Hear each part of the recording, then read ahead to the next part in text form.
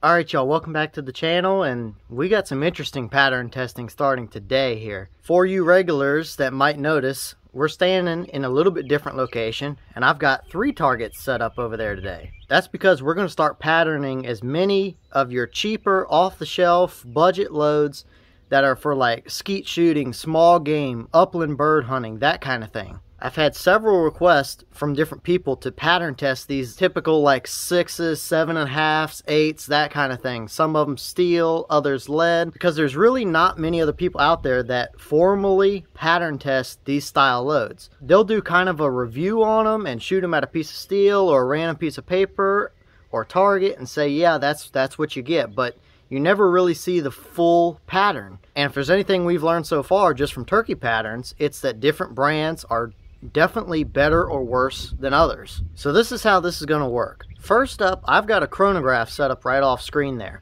We're going to shoot 3 rounds through the chronograph and see if we can get an average. Now yes, sometimes the chronograph gets funny when you're shooting your birdshot loads like this. Sometimes it wants to read the wad and it just throws weird readings. So if we get 3, that's great. Next, we've got the 3 targets set up behind me. We're going to shoot one 20-yard pattern, one 30-yard, and one 40-yard pattern. Once we shoot those patterns, I'll go down and I'll mark all of the hits as well as draw 10-inch and 30-inch circles on the paper, so that way we can get pellet counts, pellet density in your pattern, all of that information. So to start out with, I brought back out the Remington 1187 Premier again, but to get us a baseline, at least to start with, I threw in the factory modified choke on this gun. It came out to measure at a 707 constriction. As we start testing, I will throw in a full choke and see what that can do. I might go down to like a skeet choke or an improved cylinder choke, whatever the case might be. We're going to test a wide variety of stuff, and we're going to not only test that 1187, but we're going to test a couple other guns that I have as well. But the first round up on the testing block today are the Federal Upland game loads. These are steel shot upland game loads. They're a 12 gauge, 2 3/4 inch, 1400 feet per second, 1 1/8 ounce of number 6 steel shot. So first off, we're going to go over to the chronograph. We're going to run 3 shots through the chronograph and see what kind of average we can get. Alright, first shot up here on the chronograph. 1412. Second shot. 1381. Third shot. 1394. So that gave us an average of 1394 feet per second. And the box called for 1400, so we're definitely right there on the mark for what they call for. Alright, we're set up at 20 yards here for the first shot. Now, I would let y'all see the target, but unfortunately, you're not going to see anything because it's not any kind of reactive target. So this is the angle that we're going to work with for now. Alright, we're set up back at 30 yards now, so let's shoot the 30 yards and see what we get. Alright, we're back at the 40-yard target now, so let's shoot them and see what we can get there. Alright y'all, so this is what our 20-yard target looks like here.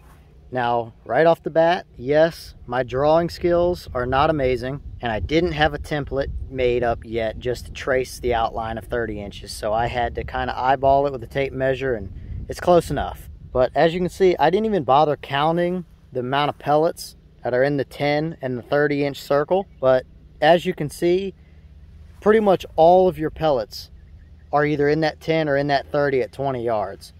It's about a typical 20-yard pattern that you would expect out of that.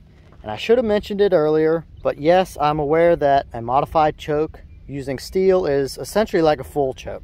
But this is what our 20 yards looks like with that Federal Upland 6-shot steel load. No problems there at all. There's really no voids or anything weird like that to look at. Solid pattern, nothing's making it through that.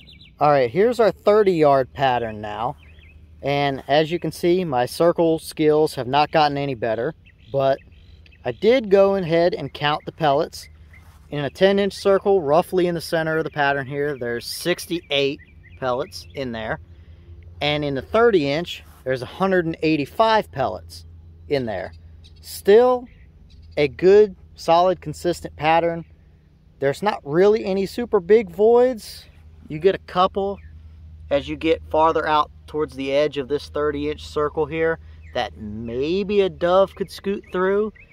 But if you put that pattern on them the right way and lead your shots, no dove is going to make it through that swarm of pellets. Or rabbit or squirrel or groundhog or whatever the case might be that you might be using these for. Any other upland birds, they're not going to make it through that at 30 yards.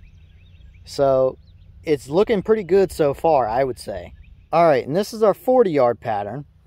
My circle was just as bad as before, but don't worry, we will get that sorted out and have a nice circle here in the future. But as you can see, we definitely started to open up a bit. There are not necessarily voids per se. I mean, they are voids, but there's still some of these gaps here that maybe a dove could fit through. But if you lead your shot right, I still don't think there's much of a chance of a dove making it through that unless he's all the way on the outside edges of the pattern. As you can see here, there's 37 pellets in your 10-inch circle, and there's 205 in your 30-inch circle. It looks like these shells give us a relatively even pattern. There's no weird strings or shot chains or big giant voids or any donut looking patterns or anything like that. They seem to give a pretty nice and even coverage across the board here. So it definitely looks pretty good so far out of the modified choke in that 1187 for these loads anyway.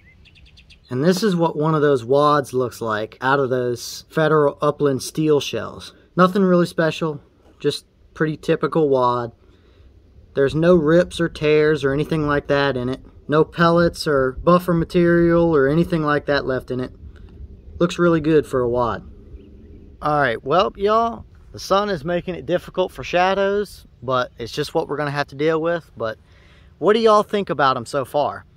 I think that was a pretty interesting test to see what those could do. I've never tested or shot, even for that matter, any number 6 steels anyway, so I was really interested to see what those would do. And I definitely think we got some pretty decent performance out of them so far. There seem to be pretty nice and even patterns from what they've shown on the paper. But either way, all in all, what do you guys think so far? What do you guys think about these shells? What do you guys think about how we tested them?